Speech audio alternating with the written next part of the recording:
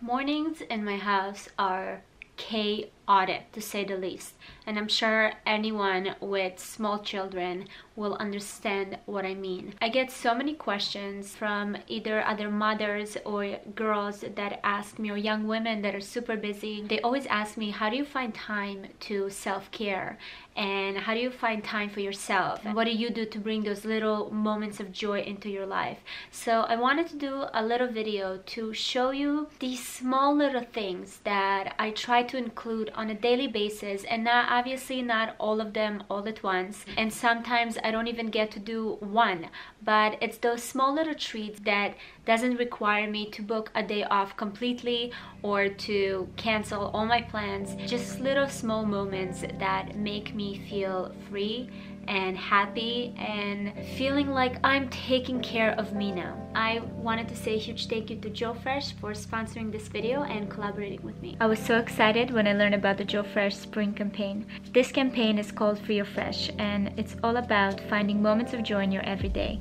They invited me to do the Free Your Fresh challenge and asked me to make a video to show how I find these moments in my daily routine. All the clothing you see is from Joe Fresh and available at joefresh.com.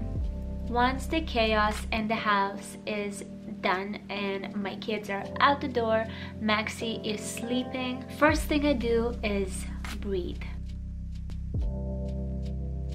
This is something that I try to do on a daily basis. Most of us are not even aware of it, but we're not breathing enough or properly. It's so important. So just making sure that I sit down and give myself that 1 minute to take 3 to 5 deep breaths is extremely important. It lowers down my anxiety levels after an insane loud morning. It really signals the start of my day.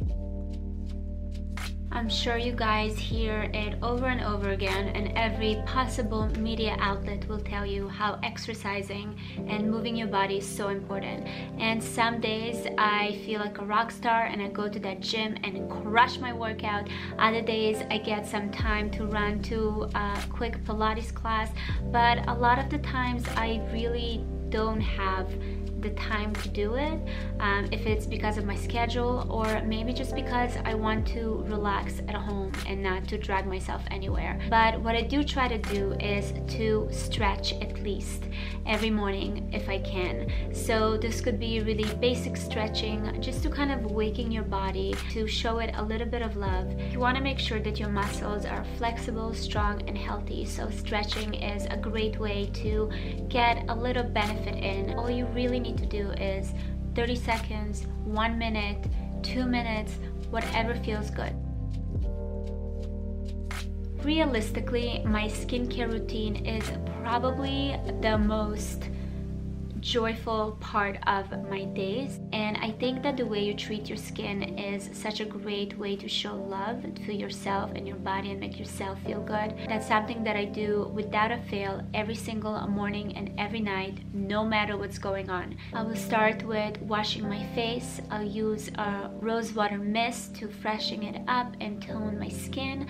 It also calms me down. It has a little bit of those essential oils benefits for me, so I really enjoy using it, and I have to admit I might be using it way more than I should, although there's no limit to how much rose water you can spritz. I'm very gentle with my skin. I like to tap, I like to warm oils with my hands. I love using oils. I have a dry skin, so for me, I really take my hydration very seriously. When I do have time, I love using the gua sha. Gua sha is a tool that is made out of a stone or a crystal, and it is very similar to the jade roller. It's really a technique to relieve tension in the muscle of the face, to boost blood circulation and encourage lymphatic drainage to banish bloat. I personally do see it helps with the sculpting a little bit, and I actually enjoy the process. There's a lot of information out there on different methods and techniques, so you can totally check it out and see if it's something you want to try. On days when I do things around the house or work from home, or even if I just step out for a quick coffee, I try to be as barefaced as possible. It took me a long time to accept the person that is in the mirror, and I I am finally at a point where I'm starting to like who I see.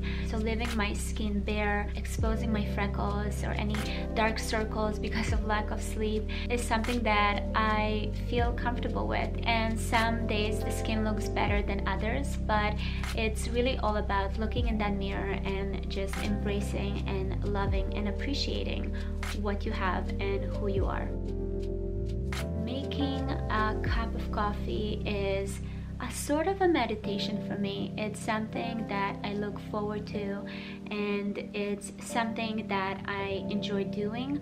I have kind of ups and downs with coffee. Some points in my life I prefer to do matcha, that is just like a more sustainable intake of caffeine, and it processes much slower in the body. But honestly, I feel like during the winter time, having warm coffee and the smell of coffee is something so addictive. Recently I started feeling better with the caffeine from coffee, so I do make sure to be in tune with my body and know when enough is enough. But I like to have about 1 cup of coffee a day. I like to take my cup of coffee and sit down on the sofa and just stare into space. I found that this is kind of my meditation. It really helps me to clear my mind in a way. I feel like sometimes we stop ourselves from adopting all those great little habits because we feel like we're not doing them properly.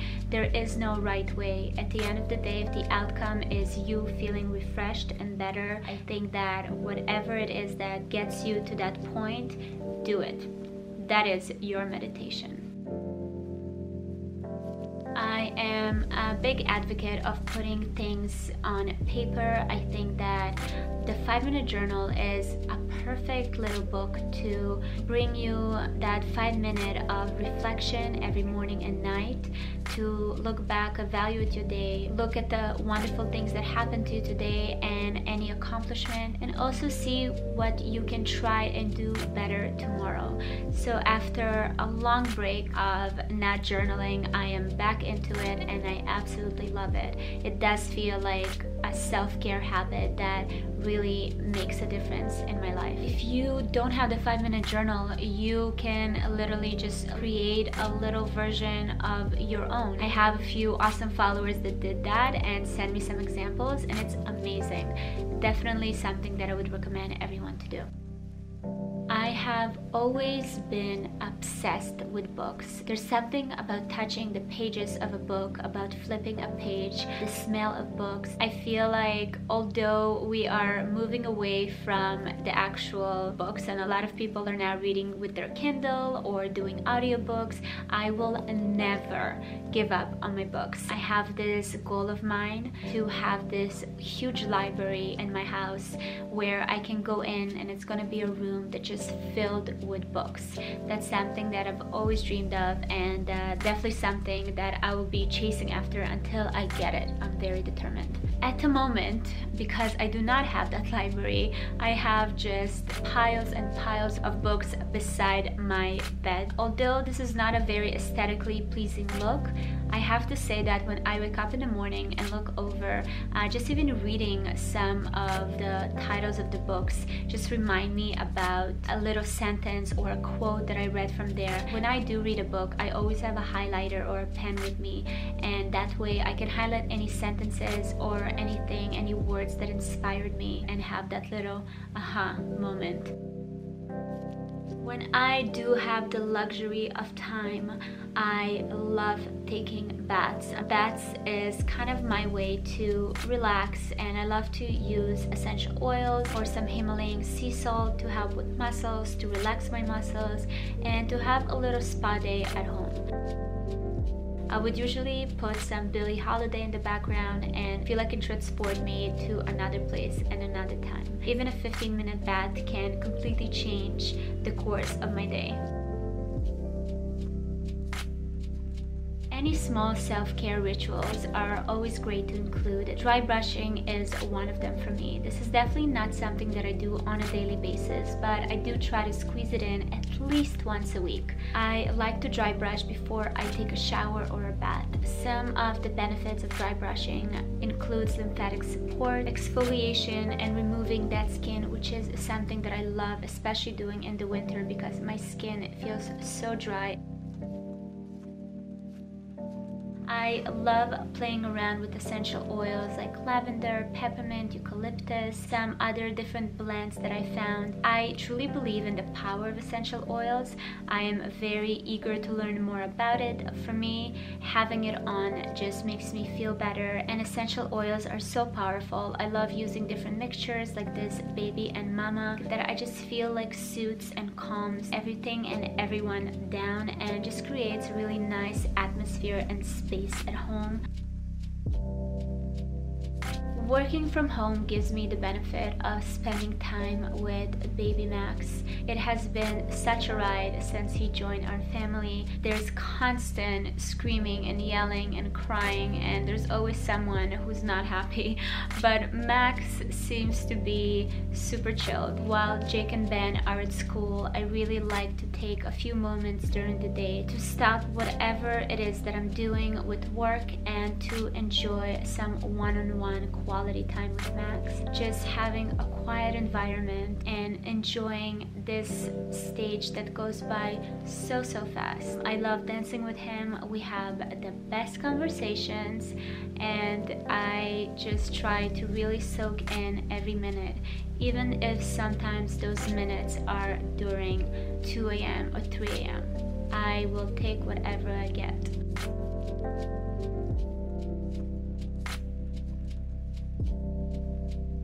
If you guys watch my content on Instagram or on YouTube, you know that I'm a big smoothie girl. Some days I don't eat clean. Some days it's about junk food, or I eat something that is completely not balanced.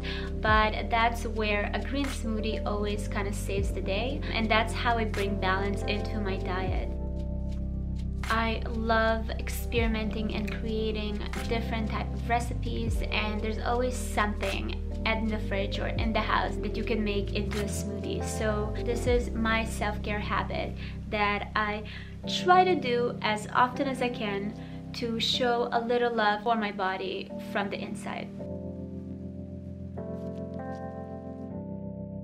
When I do take the time throughout the day to disconnect, I will make sure to put my phone on airplane mode, even if it's for 20 or 30 minutes. I allow myself that quiet time to really disconnect and to take that break.